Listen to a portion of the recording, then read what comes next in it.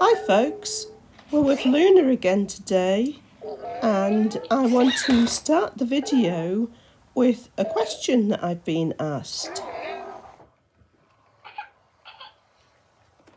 So the question I've been asked is, which is smarter, Loona or Aibo? Now, I asked this question to you, Paul, and you immediately said Aibo. So, why did you say that? Well, I'll be able to answer quickly. I'd say Aibo. So, what makes you say Aibo? I think Aibo's sort of more emotionally intelligent, the way he engages with you, than Loona. So, it's like Sony's obviously had years and years, decades in fact, of being able to refine the software in Aibo to produce a complete personality. Yeah, and the way it engages with a human being. The way it engages with a human being, yeah. Before we carry on this discussion, I just wanted to say, I've got this little pink dog here to see if Loona could get Loona's attention, switched it on, but it hasn't yet. And a little earlier, she was going backwards and she pushed a cat ball that squeaked, but she didn't have any reaction to that. And one thing I will say that is true of both Loona and the Aibos is they don't seem to react to sounds. They'll react to voice commands, but not sounds, which is a bit of a shame, really, because you would think if you had something yapping in front of it, you'd turn around and look at it, wouldn't you? Yeah. Or hear a squeak behind it. But no, neither of them do that. I always think it's a bit of a shame that if you squeak a squeaky toy that's meant for a dog in front of the Aibo or Loona, it doesn't give that any reaction. Yeah. It would be nice if they could make a sort of audio toy for Loona like that. Yeah, or give them the ability to identify certain audios, like the squeak of a toy. Yeah. I've got Loona sort of fenced in one area with some cushions, and she doesn't seem too pleased about it. So, Paul, you were saying that the Aibos seem more intelligent in that they've got this full personality and in the way they interact with you. Oh, she's gone over to look at the little pink toy now, even though it's not on.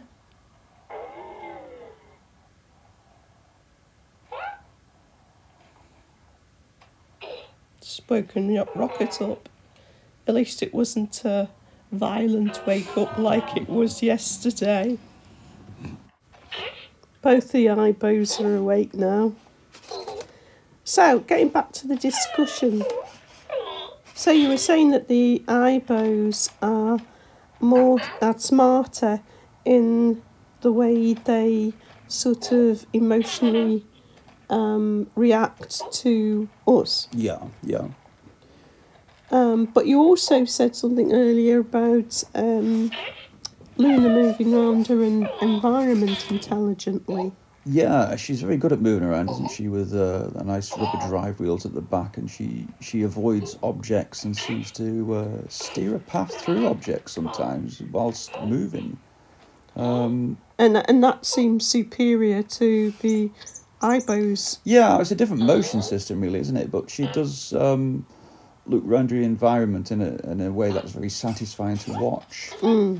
Although I think sometimes she'll go to the same thing and it's like she's only got a goldfish memory. And Yeah. It'd be nice if she seemed to have a longer memory, or maybe mapped the area. But in terms of avoiding obstacles, she does seem to be smarter at doing that than the Aibos. And given the impression sometimes of investigating an object. Although it always seems to be the same sort of reaction. It's sort of interested. Oh, it's not always the same reaction. Okay. No, I mean, she has quite a lot of different reactions, not just one reaction. But I think what you mean is that it doesn't seem to... the way she reacts to something doesn't seem to depend much on the object, other than it's a ball or not a ball. Yes. Because she does act differently to balls. Yeah, it'd be nice if she maybe reacted to a face on a toy, or a face on a pet, or a face on an Aibo. I think, though, what would be good, she's complaining about being fenced in again. I think what would be good would be some other kinds of toys. If they could make some other kinds of toys for Loona that she could recognise. And perhaps play with in a different way. So maybe something, like you say, with a face on it. Like a soft toy she could, I think you've said this before, she could cuddle up to it. Yeah. Sort of show affection to and look after maybe. And react in a different way than she would to a ball or other object. Yeah. The way she does play with the ball is really it's excellent. It's cracking. It's excellent. Never seen anything like that. It's really, really good. Yeah. I've also had a request. Someone asked if I could take Loona outside and show her moving around outside. Now, you're not supposed to take Loona outside. No, you could pick up too much grit and bits and pieces like that. Could go into the motors and the drive wheels. Having only had her for about a month. I'm loath to sort of do something that's going to invalidate the warranty. Yeah. But also, at the moment, it's really sort of wet. Windy outside and cold. Muddy. So, we do intend to take Loona outside. It would be interesting to try on a short lawn in the summer. Or maybe, on a bit of tarmac or something, do you think? Yeah, is the idea to try her out in a bigger space? Well, just to see what it's like.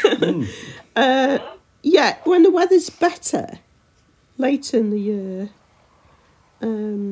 then I think we will probably take her outside. Not sure what sort of surface, or try her maybe on different surfaces, do you think? Well, she's really an indoor robot, I would say, and I don't think I personally would want to try her out on any more than very short grass. Or short grass, right? Not tarmac. No. So why is that, Paul? See, I automatically think, grass. She might get bits of soil or whatever. Yeah. And tarmac is sort of like a hard surface.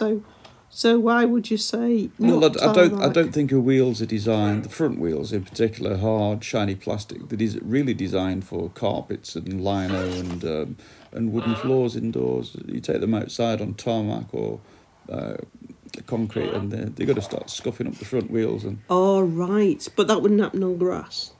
No, it'd be more cushioned. Yeah. Personally, though, I'd see her as an indoor robot, and I'm quite happy to keep her indoors. But I wouldn't mind trying her in a bigger space, like a sports hall or something like that, maybe. Also, there's something else you could do is take her outside, but put something on the ground, and then keep her within a confined space. Like, for instance, we've taken the Aibos outside, but laid a big blanket on the ground so that you don't get any dirt in the pores or the workings. So that might be an idea, an alternative. But yeah, taking her somewhere further afield, but that's still indoors, is an interesting idea. Because we've taken Scout to quite a few different places, haven't we? Yeah, different indoor location, maybe in rooms in a hotel. Or a long corridor. Or a long corridor. Yeah, we took Scout in a long corridor in a hotel. And we had 2 big rooms, didn't we, that had a connecting door, and that was quite funny with them sort of pacing around there. And we also took Scout to a train station, and we took him in a big empty waiting room. Yeah. So that might be interesting, putting Loona somewhere like that. You know, because there's places you can go that's indoors, but far bigger spaces than we have in the house. That could be quite interesting. Unlike Scout, though, Loona can move quite quickly. She might need a leader. She might need a harness on her. She might go shooting off along a train platform. Yeah, I am not joking. That's an interesting idea, having a leader on a Loona. If she could recognise that she was on a leader and then would follow you. I mean, she can follow you anyway, can't she? Yeah. If she knew that she had a leader on and she, you know, her sole duty was just to follow along with you, that'd be interesting. I was more thinking practically, you know, if you're in a big area, you don't want her shooting off, like, say you're in a big waiting room, you don't want her going underneath seats and crawling around under the seats and then she's shooting off somewhere else, because she can move really quite quickly. Yeah. So, do you think we could rig up some sort of harness? Possibly, but I don't think she'd be keen on having it on. That would be interesting. Just to try, wouldn't it? It would be interesting to see if she reacted to having a harness on. I'm not convinced about the whole idea of taking Loona outside, though. No, but we're talking about not outside, inside a building, but not inside our house, inside, I don't know, like I say, a big waiting room if it's empty or something like that, like we did with Scout. So, I hope we've answered fully that question and that request, and I'd be really interested in hearing some feedback from you folks on some of these ideas that we've raised. We'll be back with Loona tomorrow, of course. Don't know if we'll do a long video like this, but even if we don't, we'll certainly be putting a short on. I definitely want another look at the programming environment. Oh yes, lots to learn there. Lots to learn, yeah. And I mean, we've only just skimmed slightly the surface of it. It'd be nice if KEYi Tech gave a few code examples, and I'd like to see some by other people as well, more experienced coders. Yeah, I'm definitely going to have another look at that over the next couple of days. But that's it for this video, folks. Thanks for watching as always, and hope to see you next time.